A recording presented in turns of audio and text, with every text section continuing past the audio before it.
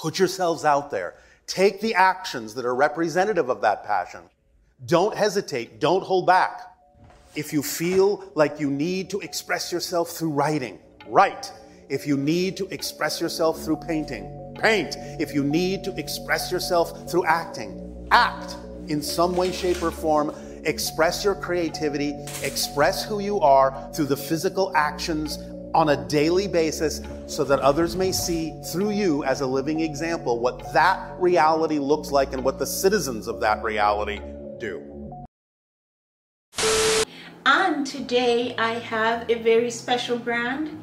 It is Amuludu, and you can find that brand on Etsy. I designed everything I will be trying on today. I would leave the link to my Etsy in the description, and you can order via Etsy. Everything that I try on, it's basically a sample piece, right? So whatever I try on today will not be sold full price. It would be sold at a discount. Amuludu, we would make custom orders. I have actually only gotten one order from Etsy so far. This is my very first order, and it was so exciting because it's not my friend buying something. It's not someone I know. This is just a random customer. That was so exciting. I couldn't sleep at night. After shipping it, I just sat outside the post office.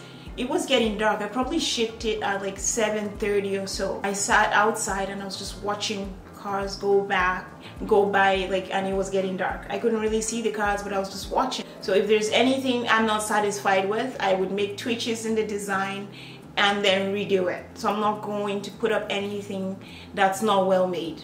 Okay, this is my passion and I want to give it my best. All I can do is give it my all because it's my excitement. It makes me happy. This is me, like, let's go. You can message me. There's a custom option on the Amuludu page on Etsy to order, or you can message me on Instagram.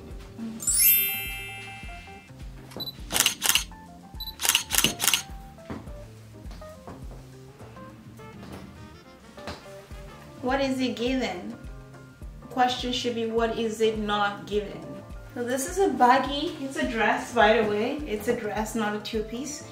So you can see the detailing, it's open here.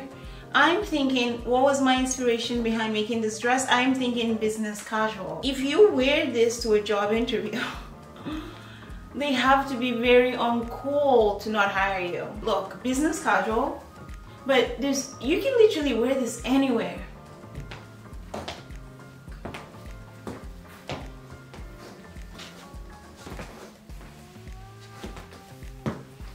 Do you guys not see Rihanna wearing this? Or is it just me?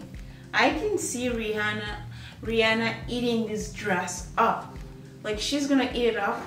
And look, the oversized hands, and then the buttons, everything is just perfect. It's like, oh gosh, oh gosh.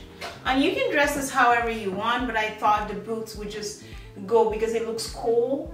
This is like a cool kind of dress. Like, the cool girls know it's cool.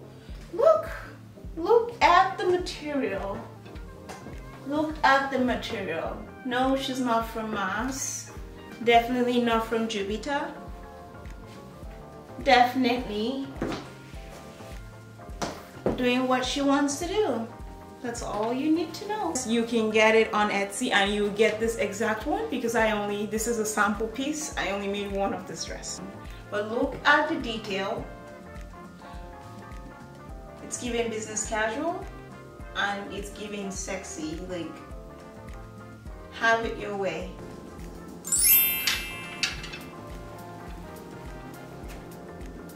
It has no stretch whatsoever.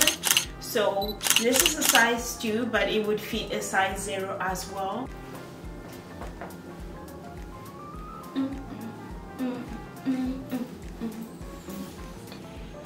I purchased the fabric for this dress online. I wasn't sure what to expect. I just liked the fabric. It looked really nice, but it's very glossy. So I wasn't sure, like, not everything would work with this fabric. So I was thinking weddings, glossy, weddings would go. So I was thinking, okay, a bridesmaid dress or a wedding guest dress. I think I made a size 8 and size 10 for this dress, so yes. So this dress, we have 3 sizes to order.